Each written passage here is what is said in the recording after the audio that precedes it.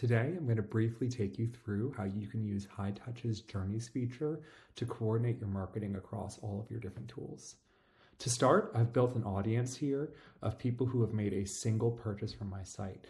So these are people who checked out at least once, at least a month ago. They haven't checked out again. So I'm going to try and drive them to complete a second purchase.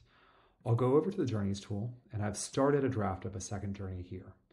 I'm going to select that audience I just built. So my single purchase customers, and I'm only going to allow them to enter this journey once. So people will enter this journey when they become a part of this audience. Next, I'm going to segment this audience based on whether or not we have their email address. So if email address exists, I'll do something with them. And if it doesn't exist, I'll do a different thing with them. So real quick, we'll just say email exists.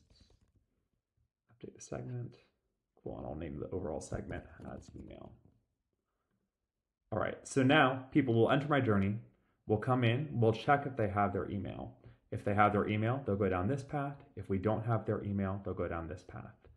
I can go on and keep on dragging in different nodes and logic into this journey, but rather than bore you, I'll skip to the finished product that I actually have live right now.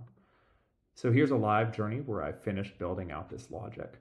So you can see people are flowing through it right now. In fact, there are a whole bunch of people right now in this hold step in my journey. So folks who have an email, I sent them to Salesforce Marketing Cloud. If they don't have an email, I sent them to Facebook. And right now, all these users, I'm waiting a week to see if they purchase. If they do purchase, hey, great, I'm going to say they're done. They don't need to do anything else.